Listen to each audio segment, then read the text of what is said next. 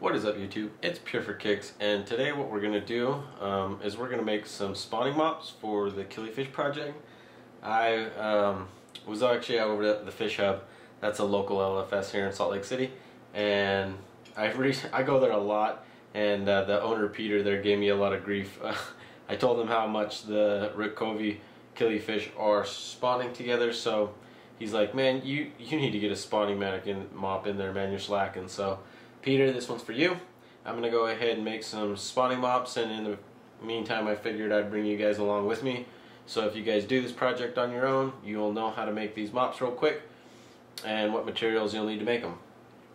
So the first thing you're going to need is just some foam or a floatable device, something that's going to keep the mop on top of the water, because it's got to stay on top of the water, and then the you know, the yarn just kind of hangs down and drags down like kind of like a plant or a lily vines or something like that they go into and spawn, and the eggs get trapped in there. So I just found this in my Fluval box. You can find this in any electronics that you got, and what you need to do is just cut yourself out a little square or a circle, whatever you want to do, that you can wrap around the yarn onto the square.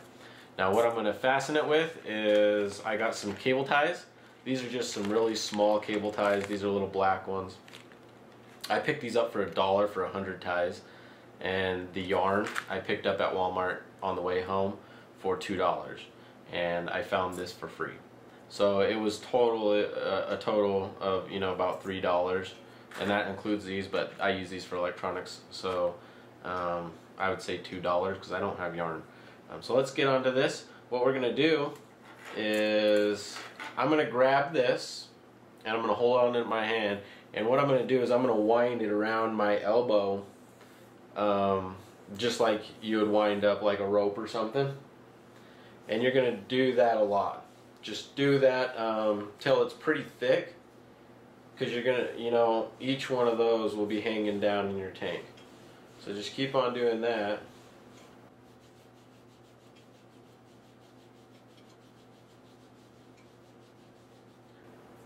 Okay, so that should be enough.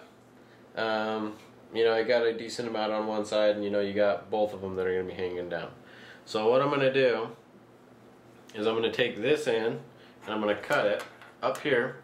I want to cut it where this one's already hanging out, so I have all my cut ends over here on this side.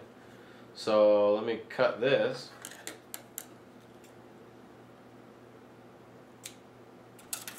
Okay, and now you want to take this end of your back and just hold on to it.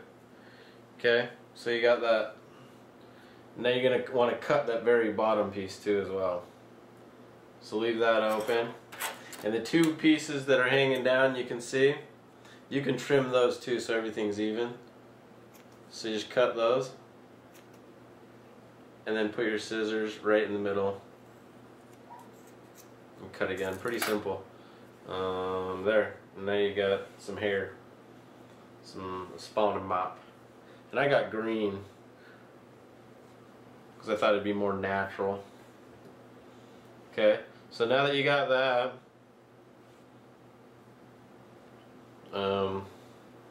what you're gonna want to do is take your little foam piece and put it right in the middle.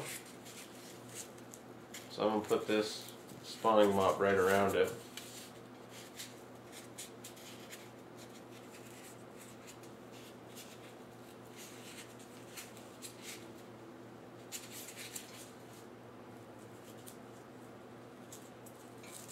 Make sure it's like, you know, towards the middle. You don't want it falling off or anything like that.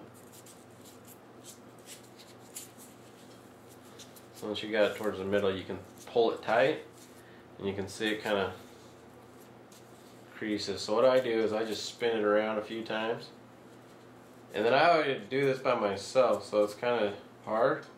So what you're going to want to do is take your twist tie, and what I do is I put the top part up, and I just put it underneath my finger, so I can still hold the mop, and I can put this end in. So now here's the tricky part. I put this end through, but then I gotta grab that end piece with my tooth.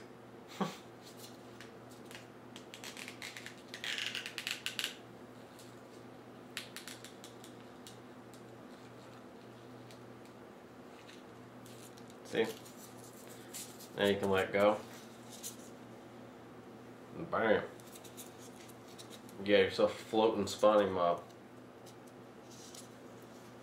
Now, all you have to do is cut this little piece. You're done. Now, see, the reason why I do it long and I put it all the way over my arm is so, you know, you can make it as long as you want and then you can just trim it, you know.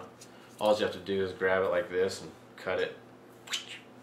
So it's pretty easy to trim it however you want to on your length, and you know, yarn's pretty cheap, so it's not like you're gonna lose much. So yeah, there's the spawning mop, and you can just put that, floating that in the tank, and yeah, I'll show you exactly how it looks like in the Killifish tank right now.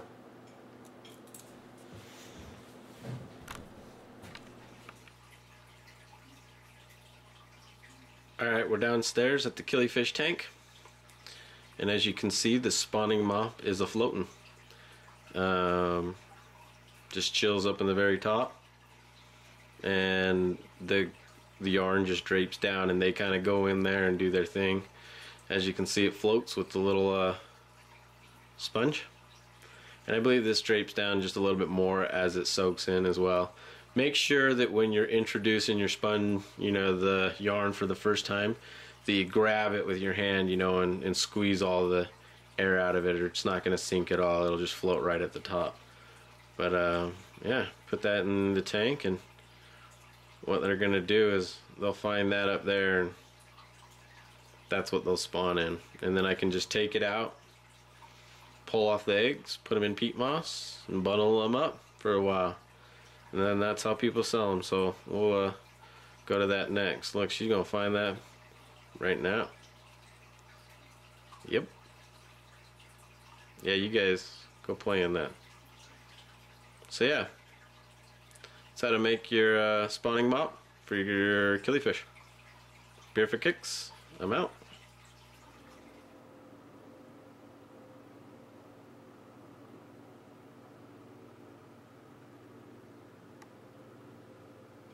Yeah, I'm ready.